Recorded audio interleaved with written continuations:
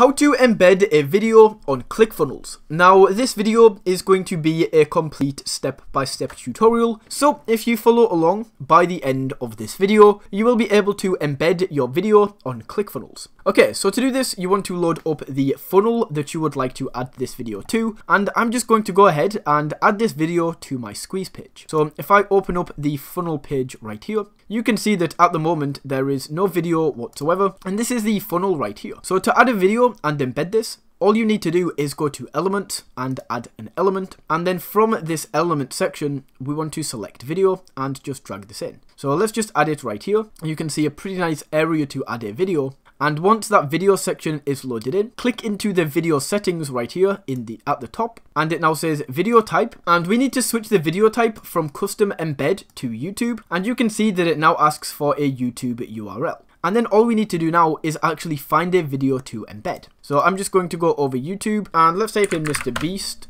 just like that. And let's just go for this video right here, $10,000 every day you survive prison. All we need to do is copy the video URL that you would like to embed. Once we have that video link, we just come back over to Clickfunnels.